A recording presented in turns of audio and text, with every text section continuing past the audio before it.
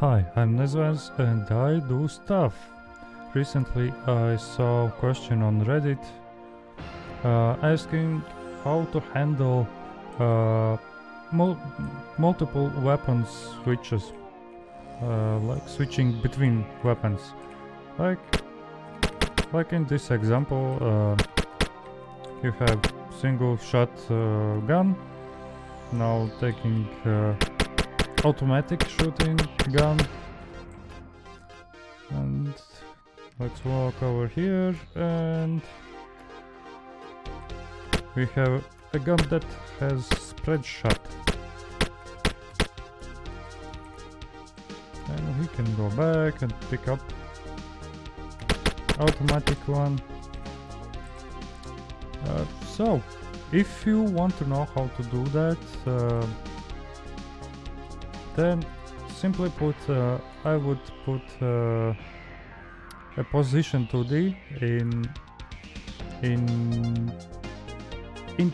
the position where you want your gun to be. We will make the gun as child of this position 2D, and I like to use position 2D because then in walk animation I can change the positions to match the positions of hands. Well, in this situation, hand. Well, that's that. And for getting gun or changing gun, this is all basic platformer code. But after that, like section for gun handling. So we reference our gun position or position 2D. Then we have a dictionary of each gun, like key normal has preloaded normal gun, key automatic has automatic gun, key spread for that, and then we have a method function that asks for gun type, and we just give a key. So this is for simple two-line check if player already has a gun. So we just check all childs in position 2D, and if it has something in its hands, then we go through all of them, one or none, and quail free, just removing the gun. And here we create a variable gun, because guns are just sprites in this situation, sprite type. Then just check ask dictionary for the same type and make instance. So now we have reference in gun variable and gun position. We add a child gun. That's basically it. Yeah, and if you want to know a bit more, I created a gun scene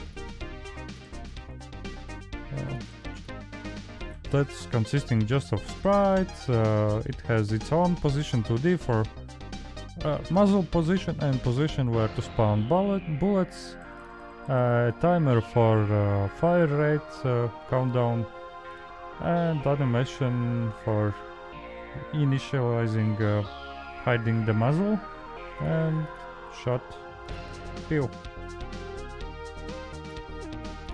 So it's on init, and the audio stream player for triggering the sound. The gun itself has exported the variable for fire rate. It's in seconds. Is it single shot, and array of spread angles. In case it's single bullet, then it's just one angle.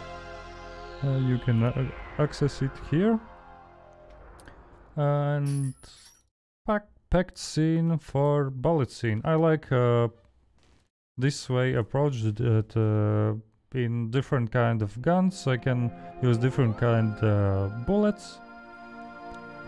Just where is it?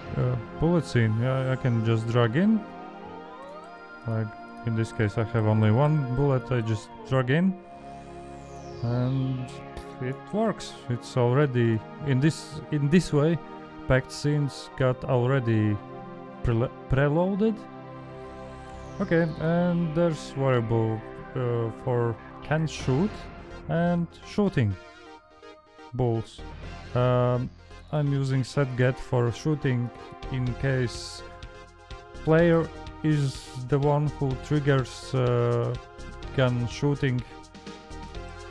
But in this case I wanted to have gun itself handling input. So in case shooting is triggered, set shooting true, if not, false. So in set shooting I check the incoming variable true or false. If it's true and can shoot, we set shooting true and can shoot to false, so we can't trigger again this variable, making it true. And trigger method shoot. And as you see, if we setting false, then we just setting shooting as false. So in shoot function we set shooting timer to start. It's set in one shot mode, and for each angle, as we set the angle, so in case we have multiple bullets to shoot for each angle, we create bullet scene that's coming from packed scene. We make an instance of it, set spawner for the bullet. If we don't want our bullet to hit our player instance, in case you have like a ricochet or homing bullets and it can go through player itself, so bullet knows who created it. And we set bullet rotation degrees because we are creating it as a child of gun itself. It inherits rotation, but we want to add an angle we get from spread angle, so it's offset, giving an angle offset for each angle. And then we simply trigger animation for muzzle flash and trigger sound. That's it. Then for bullet, let's check the bullet. Bullet has export for speed, damage. Okay, we can put there, but in this example, body doesn't has variable for damage. And we have a lifetime, how long the bullet can live. That's set on timer. Let's open the bullet scene. Okay, so bullet itself is area 2D. It has collision shape, sprite, and timer. And timer probably should be like that, but I think it's working like that also. So we have reference to timer, we have created variable for velocity and variable to know who spawned it. In ready we create set timer's wait time for lifetime, from exported, and we set timer to start. So to find the velocity, I like bullet to handle itself, and when it's ready, meaning it's created in as here. At this moment, when gun is instancing the bullet triggers ready, and this calculation takes in place. So velocity knows its axis facing. If it's default direction, it will face to the right. But if gun will be pointing up, it will be rotated minus 90 degrees, so bullet will inherit that, and it will inherit global rotation, as we previously set the rotation degrees plus angle. So the bullet will be also pointing up plus offset of those angles. So x-axis will be pointing in the right direction, so we can reuse that to set our velocity, and we time it with speed. And set a stop level is needed for the bullet act on its own position. We can move our player, and bullet won't be moving together with player. Let's check how that looks if we don't set it as top level. See, the bullet is moving the same direction as player, and this removes that.